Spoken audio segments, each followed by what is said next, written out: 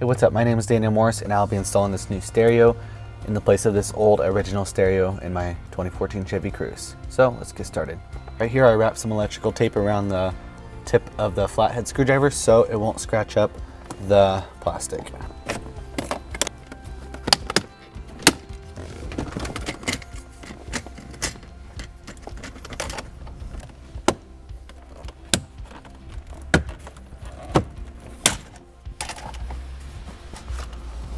Okay, so now that I got this thing off the front and this thing off right here, it was a bit of a challenge to unclip them all, but I got it all. Now we'll go ahead and get a 7mm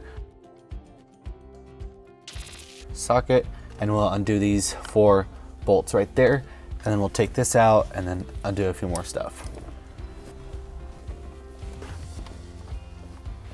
We'll go ahead and pop this one out right here and just pry it out like that. Go ahead and pop that out right here.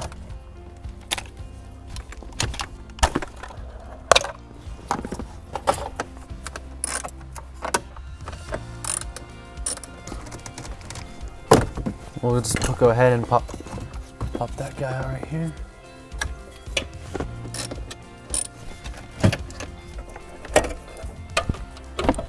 Now that we got these 2 out, we'll go ahead and install the new one.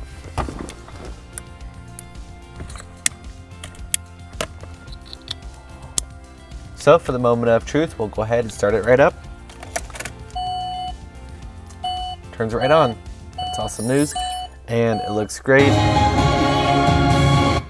Sounds great. We're gonna have to go through a lot of details on how to run this thing. But anyways, let's go ahead and finish putting this all back together. Let's get going.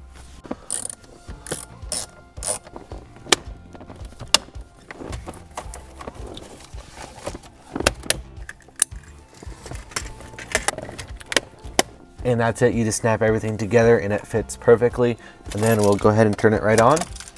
And the display just turns on really quickly like that. The touchscreen is very responsive. It's like my phone screen. And like there, you can see my door is open. Now it's shut. You can see your current speed and your engine speed. And you can change that from kilometers or miles per hour, and then other things like that. And then your music, just like that. You can hit it, go over there, and then your Bluetooth, pretty simple. Then your radio. You can select the channel, whatever you want. And yeah, it's pretty simple. And then your maps are right here. So if I go to there, and then you can just select where you want to go, and it'll go there.